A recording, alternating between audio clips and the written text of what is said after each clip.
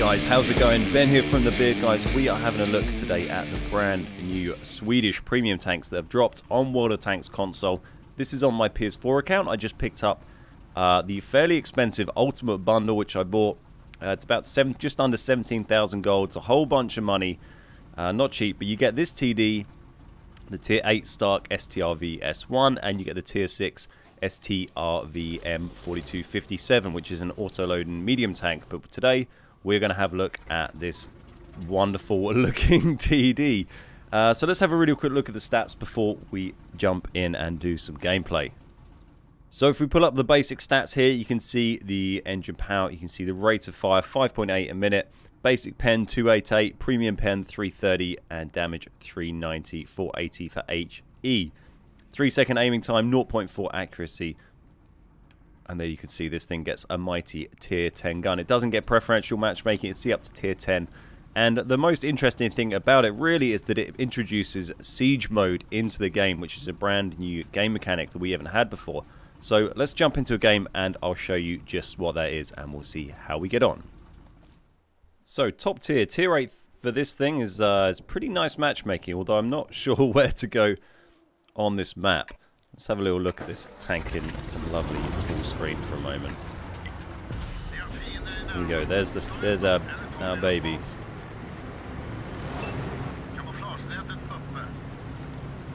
Very nice. And we can do siege mode. Wonder if it looks. So this is if I press.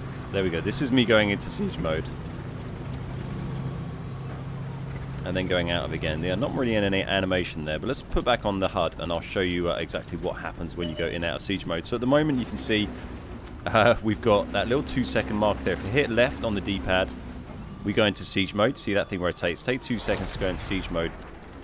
Now our movement is really slow like this, but see how small the aiming reticule for the gun is. Oh, hello, mate. Was not expecting someone to drive up here while I was doing this, but we'll see how we get on. We'll see if we can blap this guy. There we go. So that's siege mode. You're very slow backwards and forwards, but your accuracy is excellent. You can see if we're sitting like this and just moving our gun, it doesn't have to re-aim at all. It stays like absolutely pinpoint. If you have to turn the whole tank, so if you turn it like this, still keeps like that. It's only when you turn zoomed out there has to aim in slightly again, but it's very, very quick. The reload time is 8.5, something like that. And we'll just let that reload and then we'll drop out of siege mode and I'll show you how that works. So if we drop out of siege mode, we can't move at all while it's doing that 1.2 seconds to go, but now we can move loads quicker. You can see our accuracy is now completely gone to shit. It's absolutely terrible. There we go. Just about aims in, but it kind of aims in this weird way. I can't move up and down, so I can only move left and right. But I can move quicker. So yeah, so it's a strange one. It's going to take a bit of getting used to. It's a totally new game mechanic. We can probably hit these heavies that are coming along here, actually, can't we? Yeah, it's going to be interesting to see how it fits into the game. We haven't really been doing much to help out our team, but thankfully our team have been doing okay themselves. So thanks, team. I'll try and start getting involved and do something for you guys. Is there anything going on here? Yeah, let's get in siege mode. See if we can hit this guy. Oops. Okay, let's try again. Is that guy going to push out? Oh yes, hello. Oh, we bounced the side of a Tiger II turret. Deary me. This one. Nope. I think we hit the building again. Go on, T-44. Push.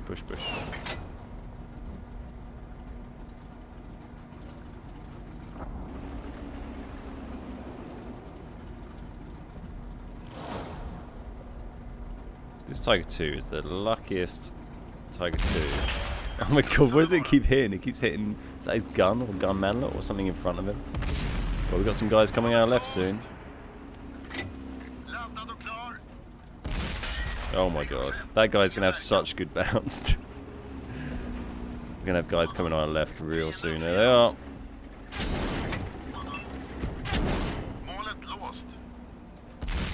Oh my god, we didn't even hit him. We didn't hit him. Back up. Hey, he missed as well.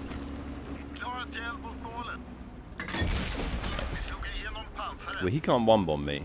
He's probably going to tag me now, though. Nope. Nice, nice. Don't know where he went.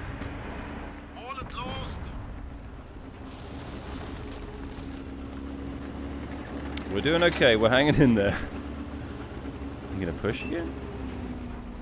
Have a little look, mate. Have a little look. Have a bigger look than that. Hi, RT. Also, I don't have Sixth Sense on this at the moment, so that makes things, you know, a little bit harder, a little bit tougher. Oh, hello, foul land. I don't know where that went.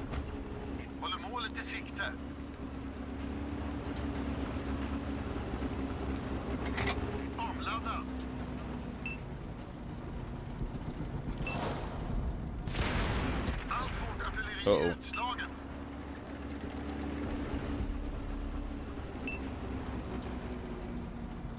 We finally get to pen the Tiger 2. Hey! At point blank. There we go.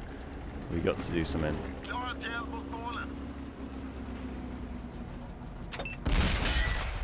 Nice. There we go. We're doing a bit of damage. Oh, the RT's dead. Uh-oh.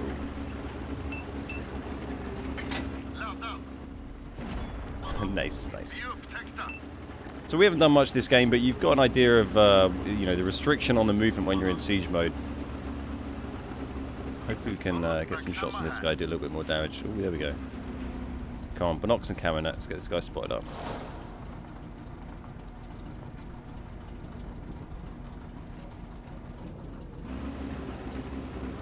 So also, when you're in siege mode and you're just rotating left and right, you can actually move your tank, and your camo net and your binoculars will stay engaged. You see they're not kicking off when I do that. Oh, come on, dude. Push around and fight. Don't let those guys come around and farm you.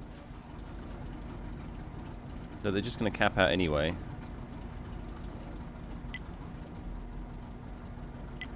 Come on, shoot them. Alright, we'll drive at him. Look, just as he comes forward. Oh, right, okay. Siege mode, disengaged. And we won.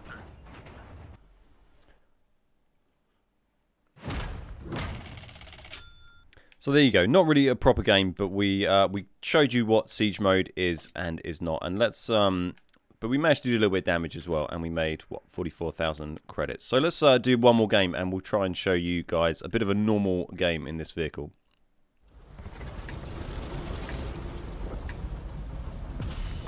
Another tier 8 game. Let's take out our Swedish wedge of cheese and see what we can do. 1,000 hit points, pretty small amount of hit points for a tier 8 tank. When you do get spotted, you do die pretty quickly. And it's certainly going to take a bit of getting used to, especially with siege mode. And especially because everyone's going to have very basic crews as well. So, you know, no Sixth Sense, no camo skills, no BIA. Makes things a little tricky.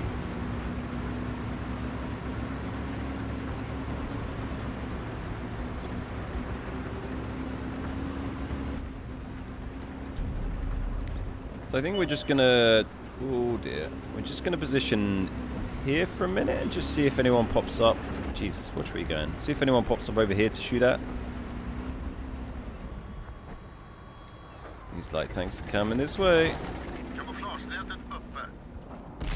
Nice, nice. There we go. So siege mode isn't, you know, you're not totally, you know, immovable. You can still rotate and do stuff like that.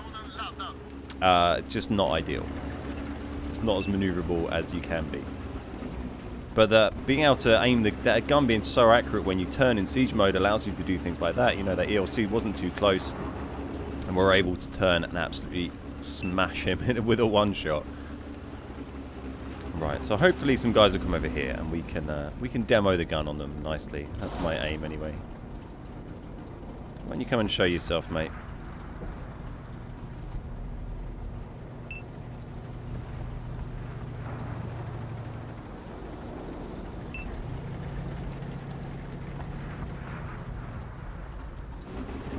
Right, let's move over and see if we can engage this IS-3. We'll drop siege mode.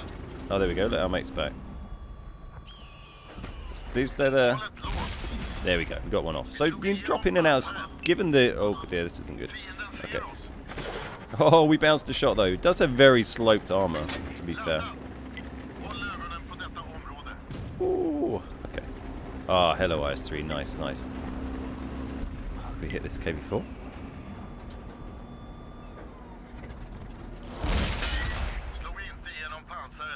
Come on, mate. Get confident. You're a KV-4.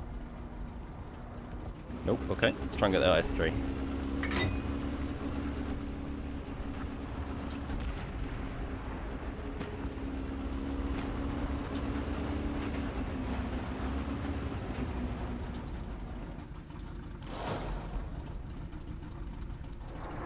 Come on, someone gets spotted.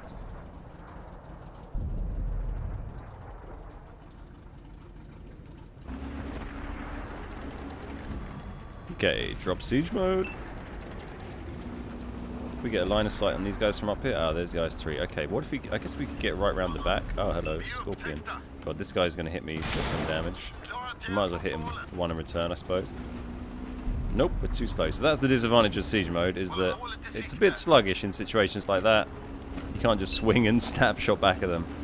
And we've lost almost half our health to that guy. I feel like I could probably get some shots on those guys if I go right around the bottom here. Or right around near that tree. We might get a line of sight on the KV-4 and the IS-3. So we'll go have a look. I don't want to sit there and duke out with that Scorpion, because that Scorpion will do some pretty significant damage. Here we go. Is that a line of sight? Yeah. Okay, can we hit the IS-3? Can we hit your roof? Nope, we'll try again though.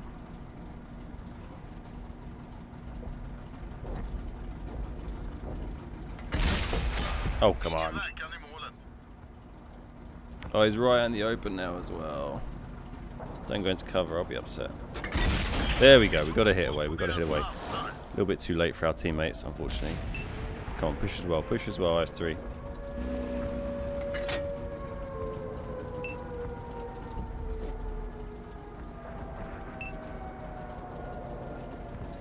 Can't hit him, buddy. Oh, hello.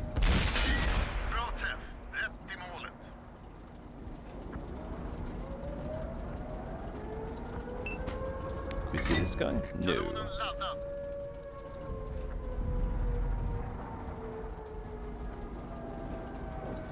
Oh, come on, stop going into the tracks.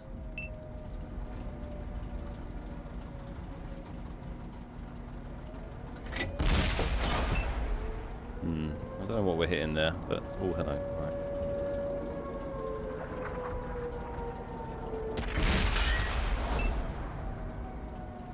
Fluffing a lot of shots.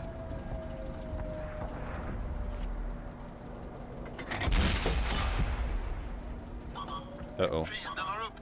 This isn't good. I think we're boned.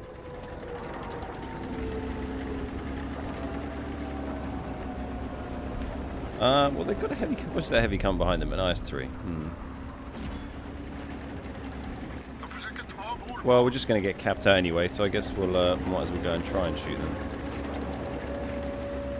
They're both driven off the cap. Are they driving towards me, or towards that heavy? Probably towards me.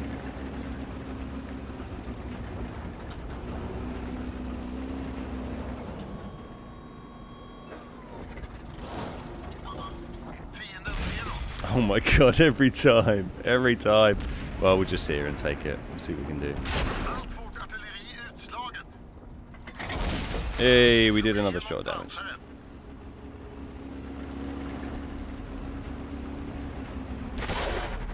Oh my god, he just bounced me. I like the way the whole time we're trying to snipe sneakily at the back, we didn't manage to do anything, and then as soon as this guy's like coming head on, we've actually managed to almost kill the KV-4. You're panicking now, aren't you? Well, there we go. It's an interesting vehicle that I am very much still learning and trying to get used to a TD playstyle that has not been one that I've really done for a while. But it's interesting. I'm looking forward to learning it. It's something different, something new, spice things up. Yeah. It can be quite campy. I think that might put a lot of players off whether they're going to enjoy using it or not. I think that's certainly, I don't know, that'll detract from how much I like it. But yeah, I think the gun, you know, the gun is so good that it makes up somewhat for quite how campy you might have to be on some situations. But there you go. That's a bit of a first look at the Stark Strv S1. It's available in store. If you want to get a bit cheaper, you can get it later in the month. And hopefully, at some stage, they'll release it without this stupid Swedish flag camo on it. Not that the Swedish flag is stupid, but perhaps painting your tank like one is. So there you go. That's the Stark Strv S1. Hope you enjoyed it, guys. If you did find it useful, give it a like, and I'll see you again soon.